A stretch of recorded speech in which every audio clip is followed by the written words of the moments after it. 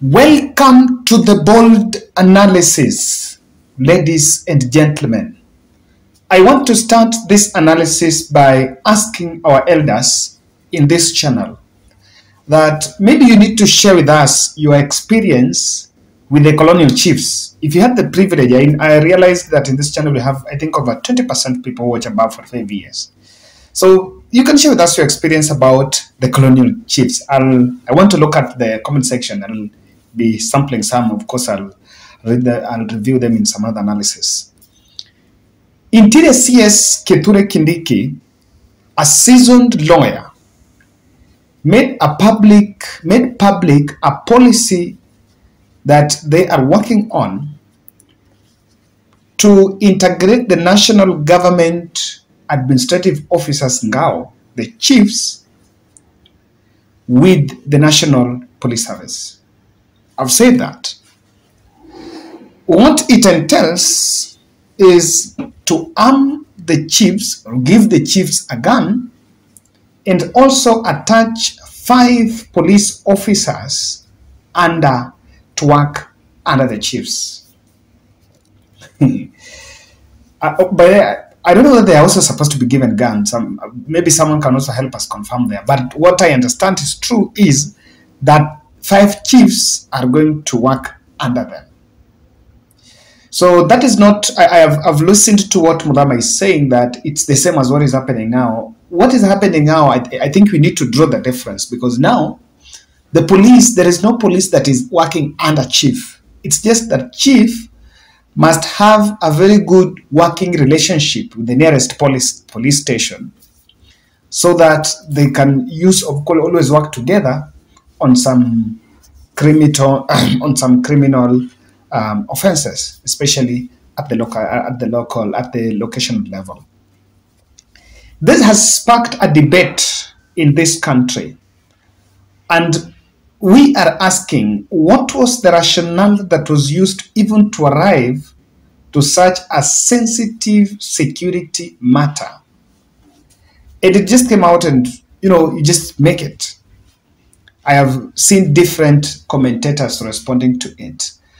And those who had the luxury of being alive here during the pre-colonial days are really having chilling testimonies or chilling revelations of how they suffered in the hands of the powerful chief then. I remember the list, a chief Kitambo, we would come to your home now, the youth, they used to have some, allow me say, some very rogue gentlemen around them.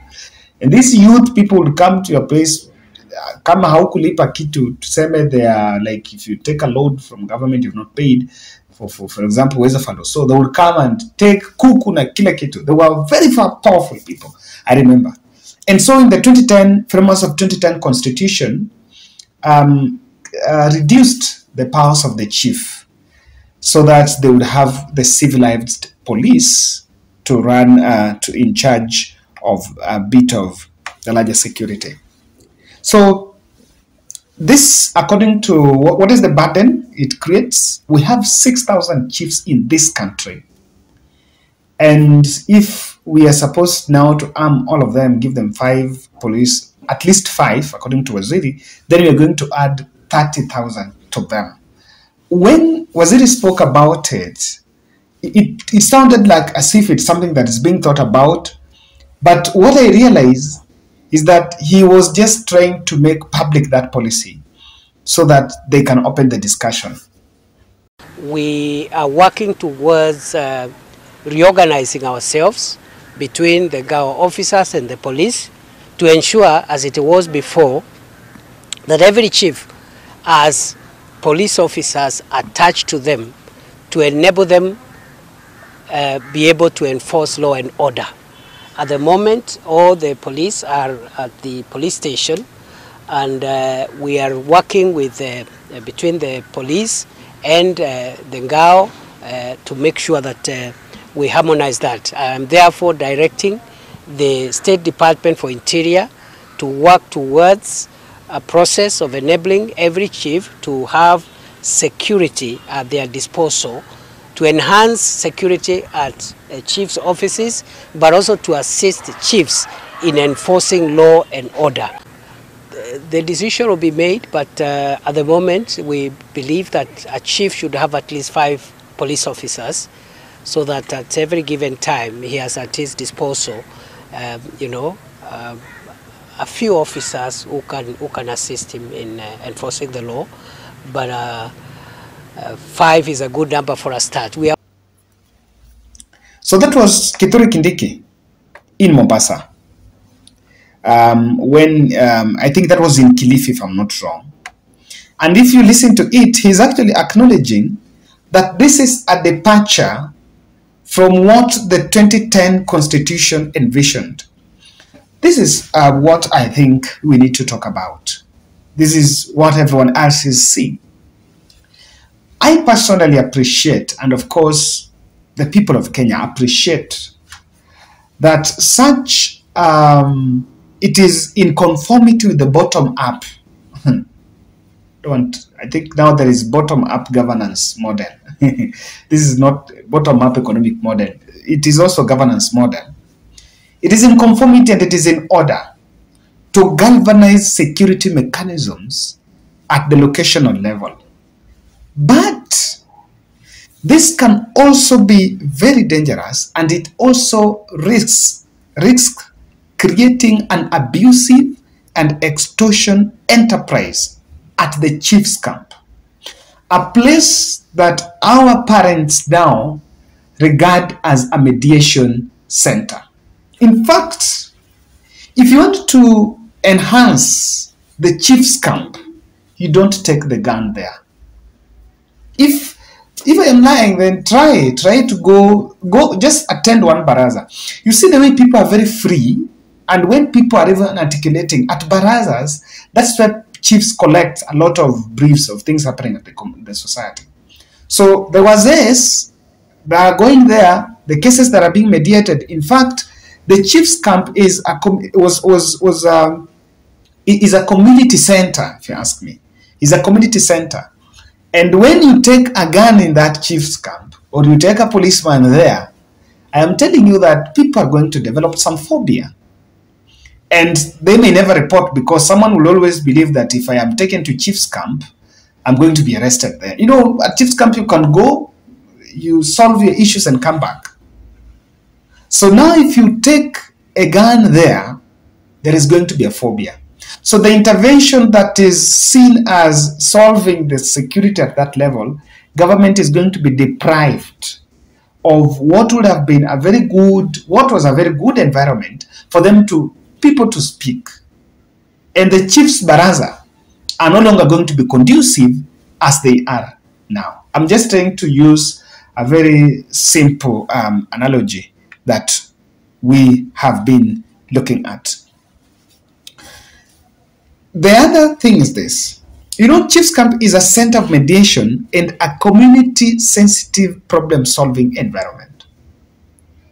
It's not a place to arrest and some mtu afungiwe mahali. It's not what it is as of now. Sahi ni mahali, and you've seen CDF money building Chief's Camp, and they have very important aspects they're putting up there. So, which way? Because provincial administration is under the office of the president. They are actually answerable to the county commissioner. So the assistant chief, the chief, I think the DC was removed and the PC, but then they introduced the county commissioners and the assistant county commissioners. So on that line to the office of the president, wao ndio macho ya rais kwa ground.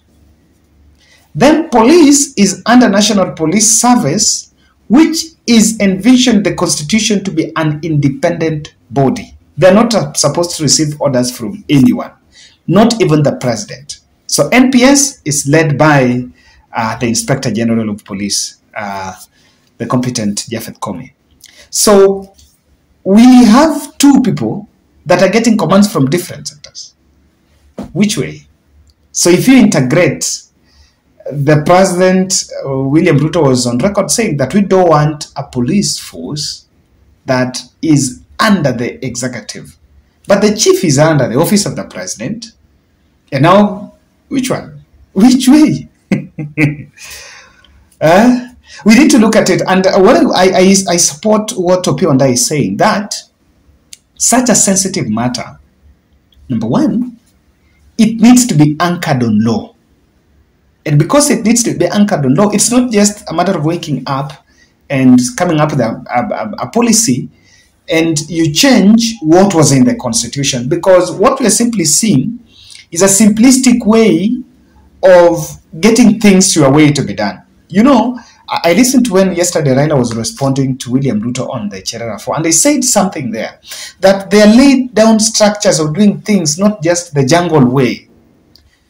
President Ruto has good ambitions for this country. The ambitions might look very good, and you may understand the intentions, like even the Hustler Fund and so.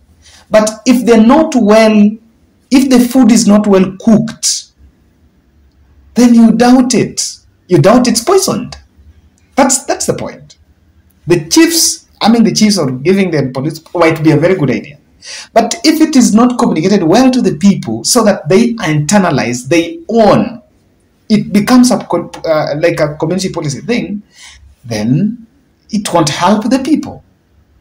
If it is for us, it must be with us. We must be at the table. I think that is what people need to look at. Because my only point is this: what are the safeguards entrenched in law to avoid abuse of power, as was the case in the pre-colonial days? But Chief was a powerful man, jamani. Na ile time hakuwa na buduki, alikuwa tu na vijana na karungu, and he would punish you. He would really punish you. So what are the safeguards? What are the protocols? Of course, it's too early because maybe Waziri is working with the other departments to come up with it. But I agree that this should be subjected to public participation. I don't know what it takes, what's difficult, because from cabinet, you can simply come up with the policy, take it to parliament, let them do public participation. Let it be anchored on law. Let's go through the process. It be anchored on law. There is no problem with that. However, the constitutional lawyers are arguing that the 2010 constitution has never been implemented fully, and not even 60%. So Kenya has not really enjoyed the full fruits, the mature fruits of the 2010 constitution. And if there are things that were there, and we are now changing them without even now implementing them, what do we mean? If we want a referendum to change the constitution, why don't we just call a public referendum and change the constitution? Because what I see here, as much as there is rule of law, but we are not implementing that constitution fully. We are going to it, plucking some few sentences, looking, this is not, we want to do this way, you change it. So it means what the framers of 2010 constitution envisioned has never been seen. Why is government not looking at the public goodwill? It's not simple as just saying I'm going to give attach 5 police officers to the chief. No, I think the goodwill should be equally important. Today I've also listened to, is it Aisha Jumwa saying that he's lifted Disco Matanga in Kilifi? The lift of Disco Matanga, I think, came at the height of COVID-19. I don't know whether he was just saying Kilifi and what his jurisdiction of, not her.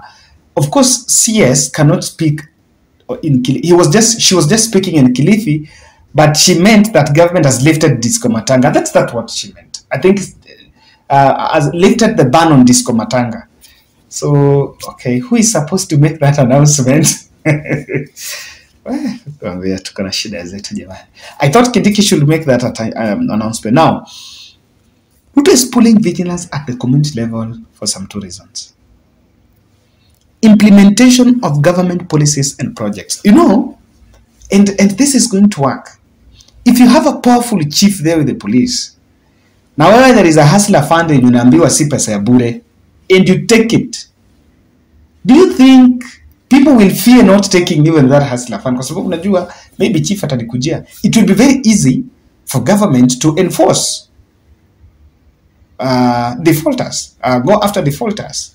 With such arrangement, it's very easy for them to go after defaulters. You just need to go for some 2 or 3 defaulters. It's enough in a village. 2 or 3, then no one is going to take that money with an intention not to pay. Maybe it is going to work.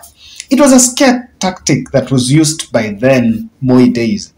So those who are planning to just take it from government and cross government way, the chief is not just to maintain order, it's also to enforce and implement and advocate for government policy. This is something that is it. Lastly, I also see that with the current environment, they have also realized that Raila team are announcing they are going to the streets, to keep people to the streets. And of course, there could be internal rebellion that will be building. And this rebellion could build because of unmet promises.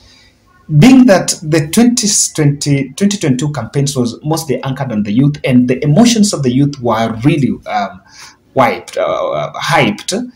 And because of that, there'll be a bit of unrest even at the locational level, and they will be doing this to contain that at the locational level. It's just my speculation. And of course, we agree this is coming at a point where this country have had challenges of insecurity in different parts of the country. But even though we are solving a national problem, but we should also involve others. We should just embrace public participation. That's my take. It's a good idea, but not well packaged. It needs to be well packaged and defended to the public so that the public can own it. And yes, it goes. What's your experience with the senior chief? Others are called senior chief. That is the end of our podcast.